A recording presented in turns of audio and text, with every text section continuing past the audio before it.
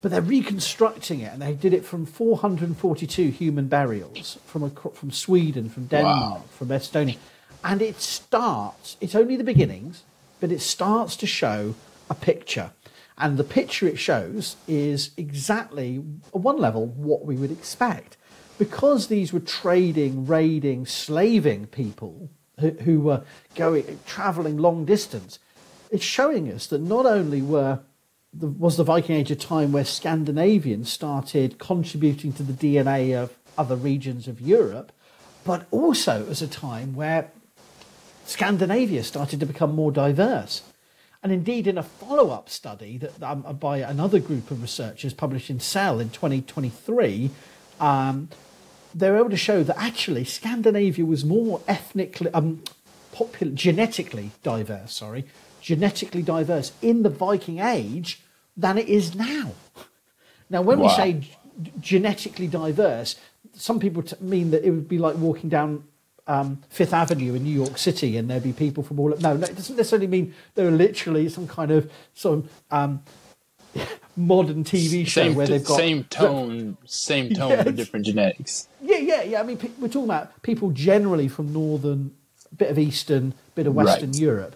But the point is, there was no single Viking people speaking one language, all going around going, I am Viking, and having the same hair colour and the same beards. Although there's probably always one of those, and even at the time, probably people were rolling their eyes and going, "Oh God, he's at it again," But my point is, the population was always in flux, and this DNA studies obviously is.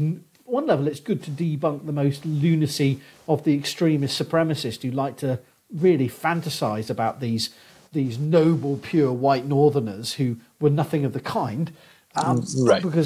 But also it's really important because it's showing that genetic makeup of the Scandinavia was never not. It was always in flux. It was always accepting new people in. It was always pushing new people out. And so this DNA Which is the story of the ancient world.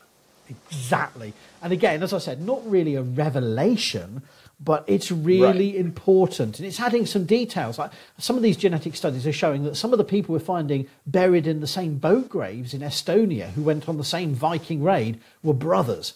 It's giving us little insights into that, and obviously that Viking raid didn't go so well because they all ended up dead in a boat. But my point is, the point is, it's giving us a, real insight. And it's also showing us that, I'll give you another example, some of the burials where people are being buried as Scandinavians with grave goods in boats in Orkney, their DNA is showing that they're basically locals.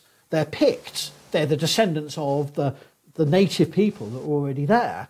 So to use a crude North American analogy, you're excavating some graves from a colonial cemetery, and this happens all the time when archaeologists have been excavating, and surprise, surprise, it's full of people who have native ancestry, who have African ancestry, because these colonies weren't just full of white people, they weren't full of Northern Europeans. So it's the same point, is that people obviously are being integrated into these societies from the first generation onwards, and a couple of decades in, you're burying the dead with people who actually, most of their their identities, they never saw themselves biologically. People weren't defining themselves by biology, but in terms of their burial practice, they've adopted the new ways. They're being integrated into that Scandinavian linguistic cultural world.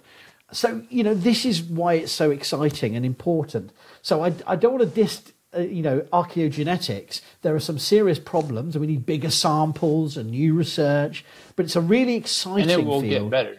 It will get better. But what we need to be careful of is making sure that we know the problems and how it's being perceived in pop culture. There's so much misinformation. Another study that went really crazy a couple of years ago was a study done of the late Viking town of Sigtuna in Sweden. And Sigtuna is a wonderful place to visit today. It's actually, you can still walk down medieval streets. I mean, the buildings are more recent, but the layout of the town goes back to the 11th and 12th century. And you've got the ruined churches that were built by the first Christian converts. It really is like stepping back in time. Stunning. And when they've done the excavations of the cemeteries there, and they've looked at the DNA of the population, only about 1/3 of the sample were local. The rest of the people were either from the rest of southern Scandinavia or from the Baltic, from Slavs. They're coming from Anglo-Saxon England. They're coming from Francia. So yes, again, not a massive revelation. It's a massive trading town linked to a royal.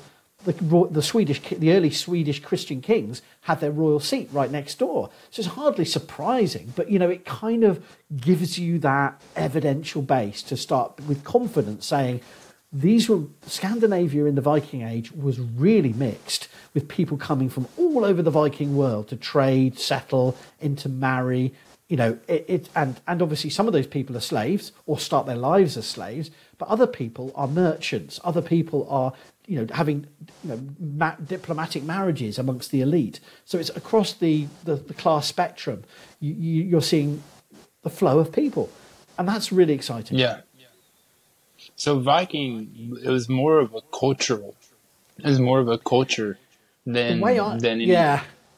I mean, the way I phrase it, which is a bit complicated, but I try to simplify it, is I say Vikings is like a social, cultural, and economic network.